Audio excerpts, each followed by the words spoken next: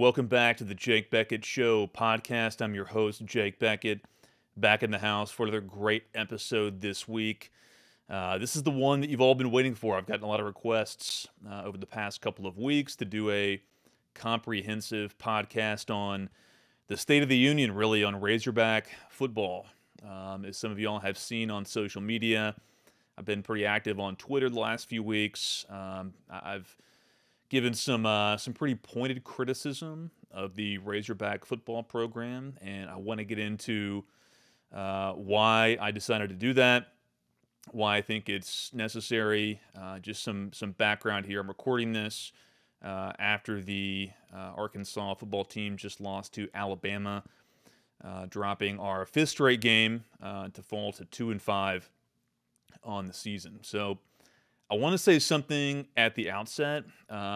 This is everything that you're about to hear in this podcast is my opinion, and everyone has different opinions. There's all kind of different ranges of fan opinions out there, and just a word of warning. If you're someone who is easily triggered by criticism of the Razorback football program, if you react impulsively and get really defensive and get angry whenever someone presents some intelligent, well thought out criticism of your favorite team, I'm warning you right now. Trigger warning, disclaimer. You should probably turn this off right now. You probably shouldn't listen to it. It might upset your delicate sensibilities. You're probably going to get offended. So at the outset, I'm just warning you. Like, you're going to hear some hard truths. Some tough opinions that might contradict things that you believe or some things you haven't heard before. But one thing that I do want to say, and I hope you consider this if you continue listening, this is all based on all these opinions, everything that I have said on social media and everything that I'm saying in this podcast and everything that I'll say in the future when it comes to football, this is all based on my experience. I played college football at a pretty high level. I played professional football at a pretty high level. Not that I have all the answers, not that everything I say is automatically true, but just take into consideration that I played this game at a pretty elite level for a long time, and I did so around some of the greatest football minds in the history of the game, some of the greatest coaches, some of the greatest players. So if you hear something you disagree with, your initial response might be to get mad. But I hope you just kind of think to yourself, well, Jake has done this for a long time and he's been around some of the best. Maybe he knows what he's talking about. Maybe he knows a little bit more than me about football. Maybe I should just shut up, as Coach Belichick would say. Never miss an opportunity to shut the fuck up. This is one of those times. If you're a critic of the Arkansas football program and you get mad at what I say on Twitter because it upsets your fan loyalties, please just bear with me. Hear what I have to say, and I promise it will be an educational experience. And even if you don't come around to my opinion, I think you'll be more informed at the end of it. That's kind of what I want to say at the outset.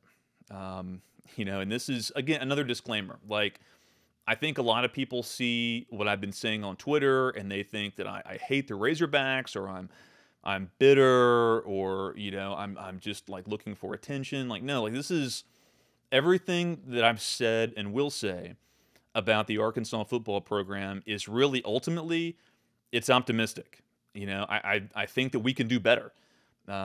Historically, if you look at the Arkansas football program, we've had some very good teams. Obviously, it's been since 1964 that we've won a national championship. But obviously, like during my last couple of years on the Hill, we went 21-5. We're consistently in the top 15. I think we finished my senior year like ranked number 5 in the country. It's doable. I mean, Arkansas can be relevant. We can be really good. I want to get into why I believe the NIL and transfer portal is the greatest opportunity for Arkansas football in decades. And so ultimately, just like think about it that way, that everything that I'm saying, like this is not pessimistic. Ultimately, the criticism, if I thought the situation was hopeless, then I wouldn't care. But, I love the Hogs. My grandpa played for the Hogs, my dad, my uncle. I played for the Hogs. I mean, if there's any greater Razorback fan than me, like I'd be happy to have that argument. But I love the Razorbacks, and I think we can do better. And really, everything that I have to say that can be taken as critical, it's ultimately based in the belief that we can and should be better. So, just kind of a brief outline of what I'm going to get into today. I'm going to start off with explaining kind of why I'm doing this. I'm going to give some background on kind of how this all started, with criticizing Sam Pittman. And then I'm going to kind of get into where we go from here, the solutions that I see, the opportunities that we see, especially relative to some other programs within the athletic department. But that's kind of the generic outline. I'm not really sure how long I'm going to go today, but it's going to be a longer podcast, and I'm definitely going to post this one on Twitter, so everyone can check it out on video. And just a reminder, if you're on my podcast, check it out everywhere you can see podcasts, Apple, Spotify. We're on YouTube, obviously, for now. Give us a 5-star review, subscribe to the podcast. It's really been blowing up. It's been great. I did some media last week. I've got some media coming up in the next 2 weeks to keep promoting it. And I really love hearing from the fans. And even the critics, the haters and losers, we all love that too. So be sure to help support the podcast just by liking and giving us a 5-star review, and also telling your friends about it, because that's how we gain a wider audience. So just to begin, so where did all this start? I kind of got into why I'm doing this. I think the Arkansas football program can be better, and everything. This is all try to remind yourself that ultimately Jake's doing this because he thinks we can be better. Okay, so how did all this start? So a few weeks, I guess it was September 16th, I attended the BYU game in person. I was there. Obviously, that game ended with a loss. That was our first loss of the season. Dropped us to 2-1. That's where the current 5-game losing streak started. And I was, I don't listen to a lot of sports talk radio. I have a lot of, obviously, family and friends who listen to it quite a bit, and they kind of tell me what's happening. But, driving home from the game on that Saturday night, I turned on the sports talk radio, and we had just lost the game. At the end there, we had a lead in the second half, maybe even the fourth quarter. Had a chance to tie the game at the end. We committed like 14 or 15 penalties, way in the double digits. Just bad football, again, as Coach Belichick would say, and kind of gave the game away there to a team that we should have beaten at home in BYU. And I turned on the sports talk radio, and I was just appalled at what I heard. I mean, it was like Baghdad Bob level propaganda. You had Rainbow Rick Schaefer out there talking about silver linings, and how Arkansas was obviously the better team, and we if you, I mean, there was even a line in there. He's like, if you don't look at the scoreboard and you look at the stat sheet, Arkansas dominated this football game.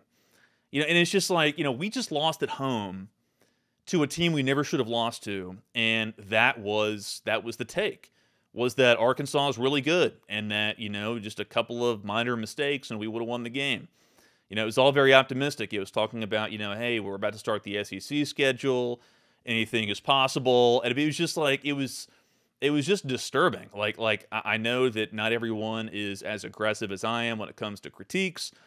But, that was my first time listening to sports talk radio in a while, and it just really struck me how just, like ludicrously optimistic it all was. And it wasn't realistic.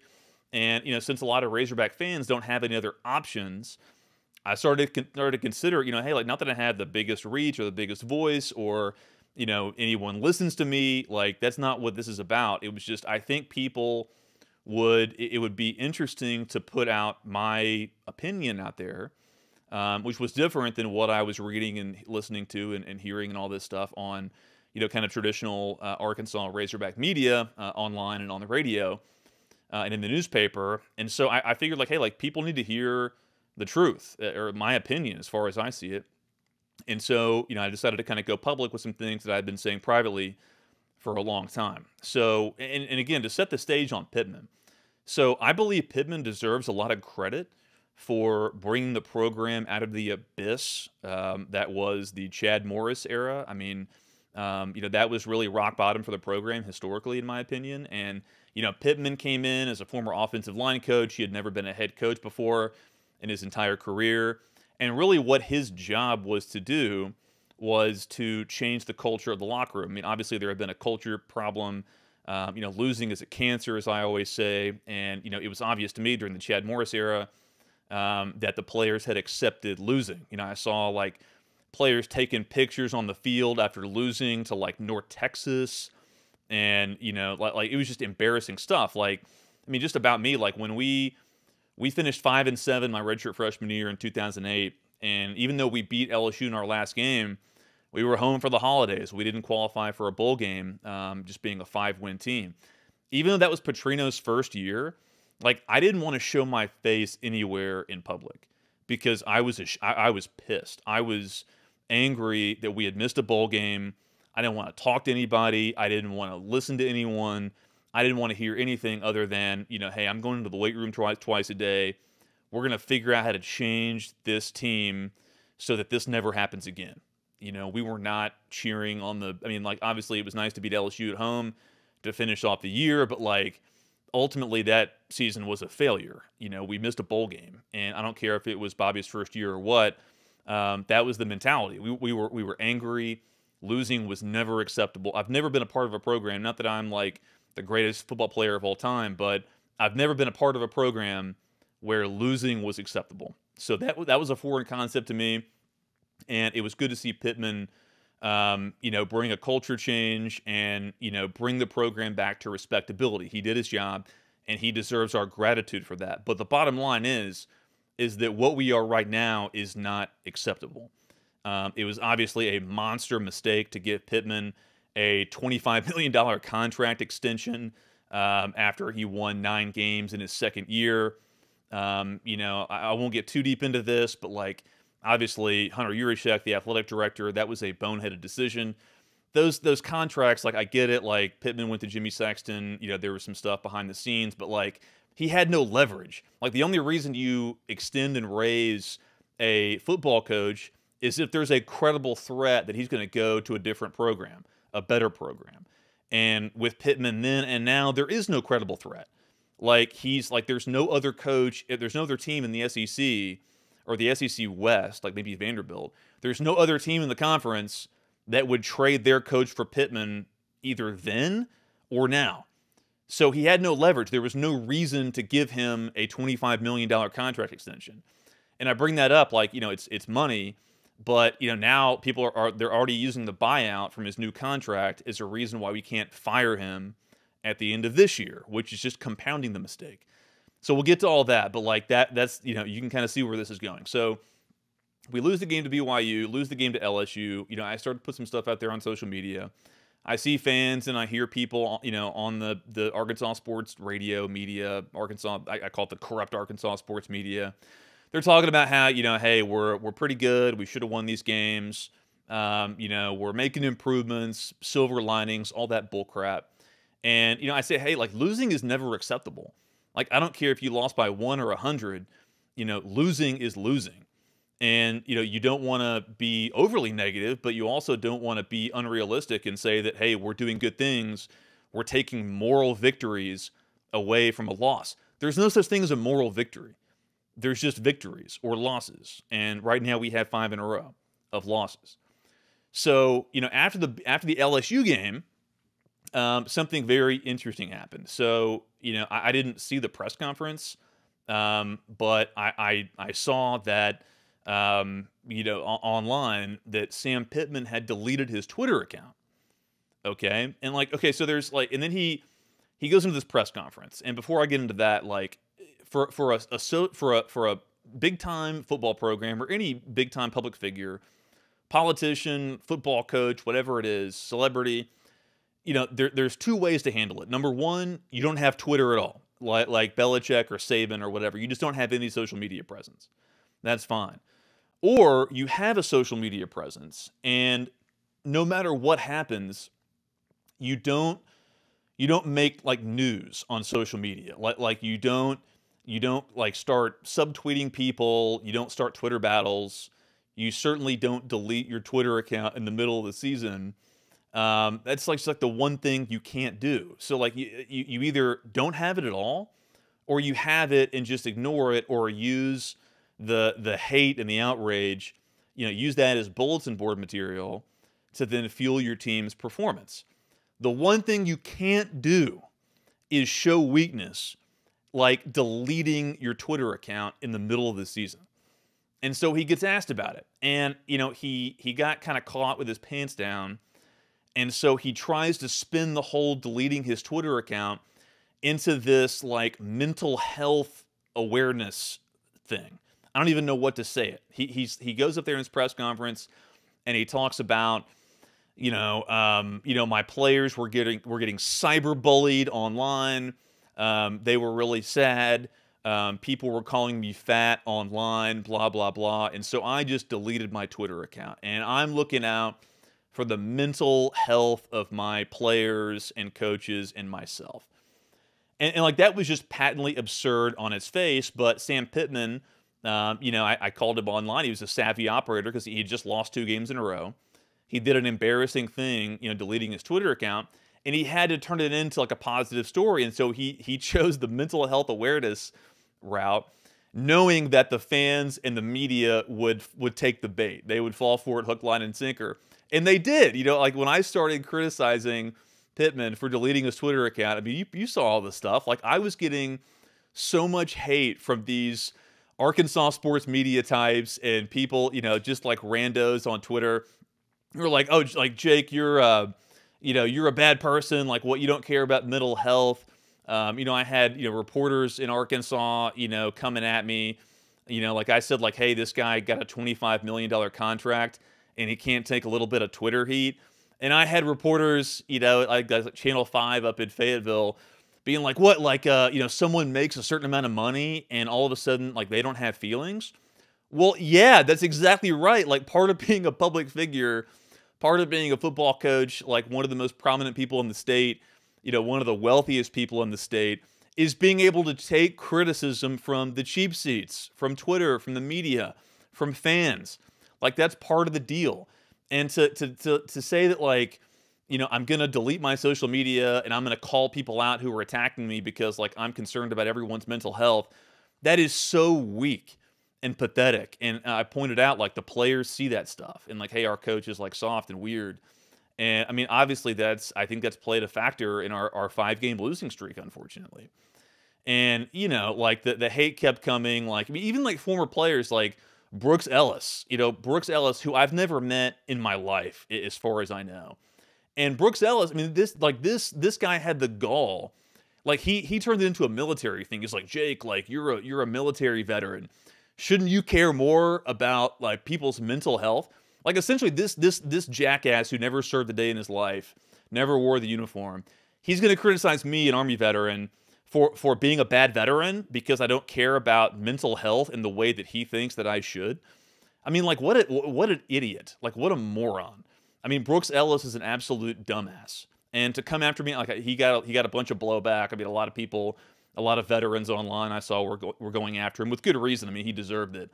But yeah, I mean, that was just a taste. And obviously there were some of the just typical, Twitter keyboard guys who were coming after me.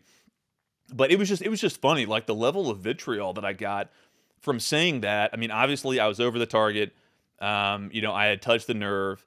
And, I think like people were expecting me to apologize, which was also kind of hilarious. Like there was this one like fat guy, who was in Arkansas sports media who like, he posted this clip from his radio show.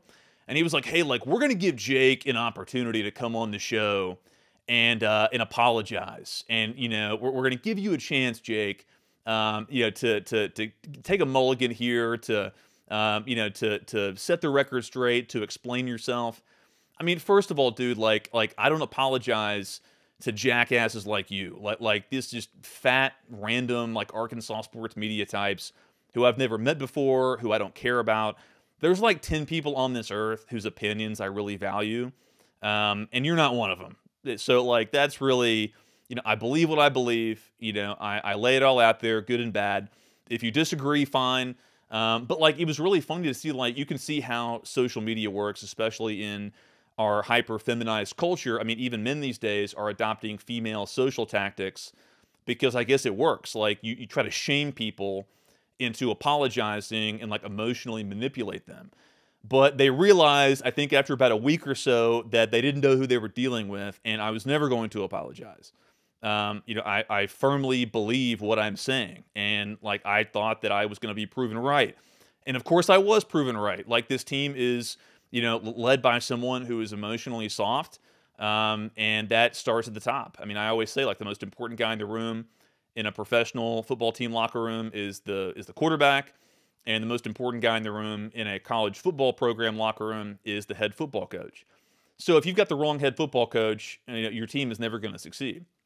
And it was clear to me obviously things had been kind of spiraling, but, like, obviously by the deleting his Twitter account in the middle of the season and trying to play the victim, that to me was kind of the last straw. And so I put my thoughts out there, and, here we are. Like, that was after the BYU game or the LSU game, and we've lost 5 games in a row. So it seems like the Twitter hate has kind of died down.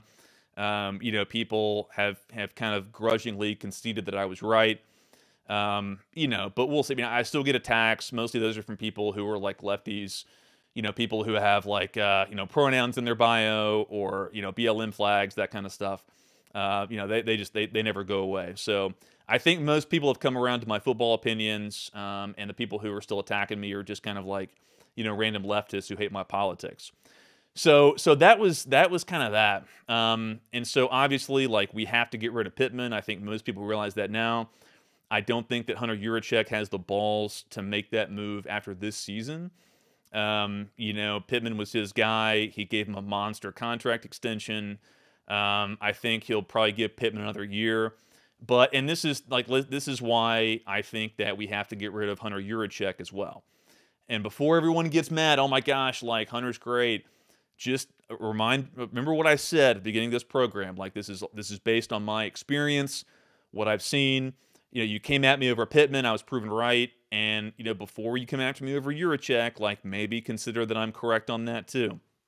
So, the thing with Hunter, I've been upset with him for a while now because, he is publicly bashing the NIL. And, he was in this, like, media battle with Jay Billis, the college basketball guy, over revenue sharing.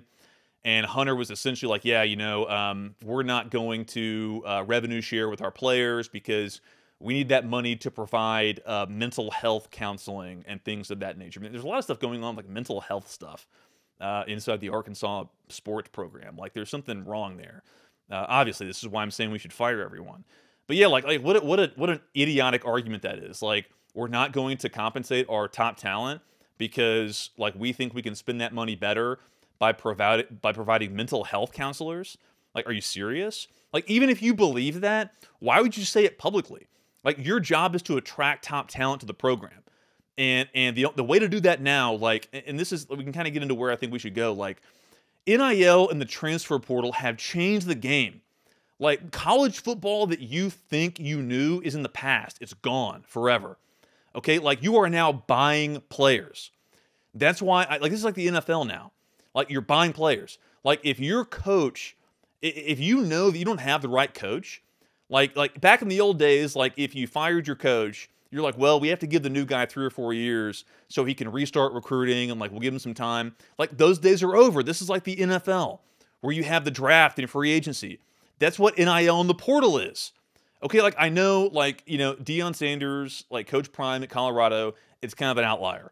But it's a good example. Like, Colorado was one of the worst teams in college football, okay, for decades, right? Ever since they won the championship, like, in the mid-90s. They lost 11 games last year.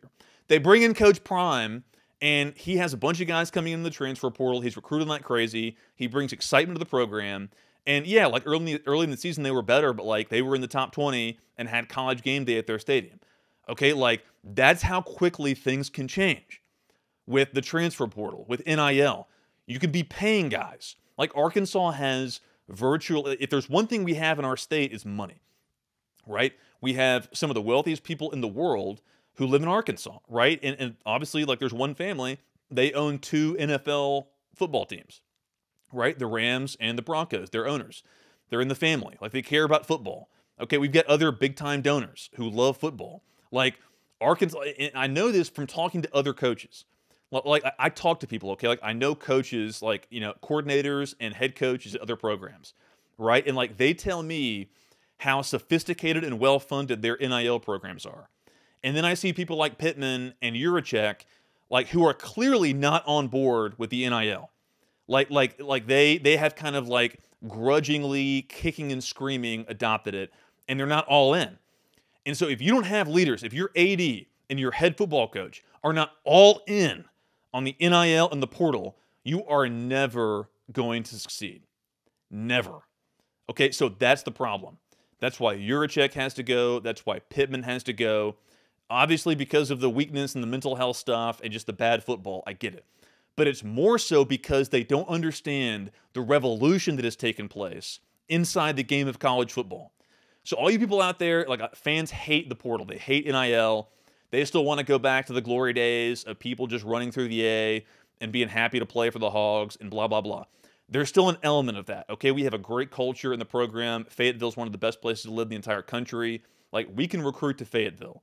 But with the NIL and the portal, if we have a sophisticated operation under a great football coach, Arkansas can be a top 10 program literally overnight.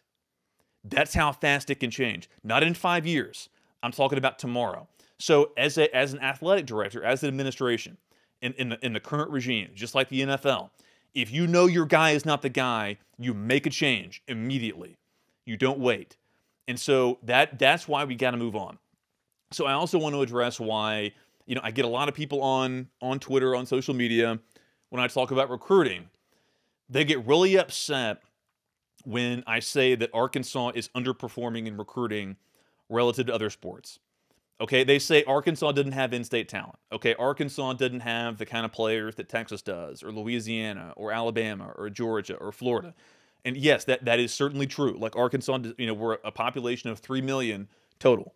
Like we don't have just the population or the athletes that other surrounding schools do. But guess what? Eric Musselman is not buying into that. Dave Van Horn is not buying into that. Our nationally number 100 championships track and field program is not buying into that. Okay, you look at the Arkansas basketball roster. Like 2 of our top players are from Arkansas, maybe just 1, Devo Davis. Eric Musselman just signed a top 50 player from California. We beat Kansas on the guy. He doesn't care about that. Muss recruits nationally. He hits the portal. He hits NIL, and he succeeds. Same with Van Horn. And same with the track and field program. Same with everyone else. But everyone thinks that football is different. Like, yeah, I get it. Like, it's a bigger roster. You need more players. But the NIL and the portal have changed the game. Okay, you can recruit nationally by buying players. Okay, like I know, like I think this story is in the public domain, but I'll tell it anyway. Like, I know a guy whose son is he's an offensive lineman for the University of Texas. Okay, he's got a 6-figure NIL deal, and he drives a Lamborghini in Austin, Texas. The Lambo dealership in Austin gave him a lease, through an NIL sponsorship. Okay, so what's a better recruiting pitch? Mental health counselors, which is what Hunter Yurichek is saying. Hey, we're not going to revenue share with you. We're not going to focus on the NIL and buy your talent. We're going to give you mental health counseling, or a Lamborghini. Okay, I can tell you, from a former high school kid who's getting recruited, the Lamborghini and the 6-figure NIL contract, that's a little bit more persuasive than, hey, we're going to take care of your mental health because you're broke. So, like, that's what has to happen inside the program. Like, we have to have new leadership who embraces the NIL. Obviously, coaching is a factor. Arkansas historically, from Frank Broyles to Lou Holtz to Ken Hatfield to Coach Petrino, the formula for success at Arkansas football is having an authoritarian, tough-head football coach. I played under one who's an innovative offensive mind like Petrino and who can recruit. Okay, that's the formula. Like all those names that I mentioned, my dad played for Holtz. He was very similar to Petrino. Same situation. Innovative offensive mind, did very well in recruiting, had success. Okay, that's what Arkansas has to do. That's our formula. Sam Pittman does not fulfill those criteria. Again, he deserves credit for bringing us out of the abyss that was post-Chad Morris. Now the program is more attractive. We can go get a real head football coach who's a young, innovative offensive mind who's going to put together a vibrant and as well-funded as anyone's NIL program, and we can buy talent nationally. We can change Arkansas football permanently. We can be in the top 10 again, which we haven't been in 13 years or whatever since I was there.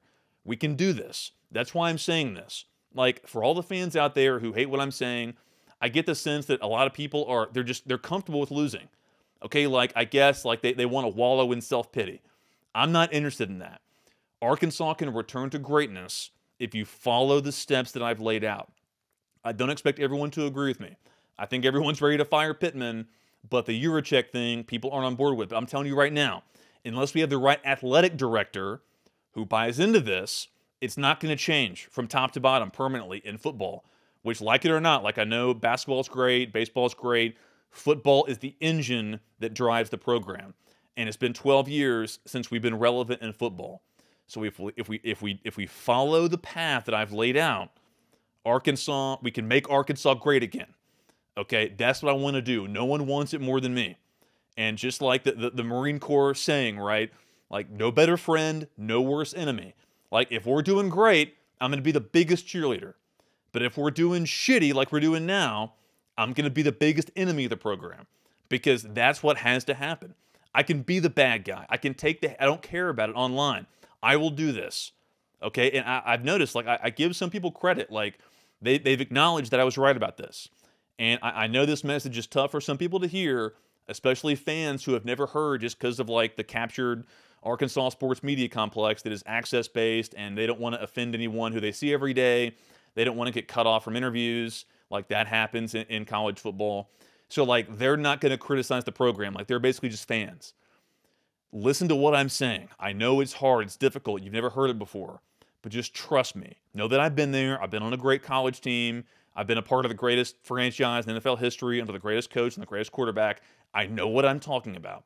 This is the path that we have to follow.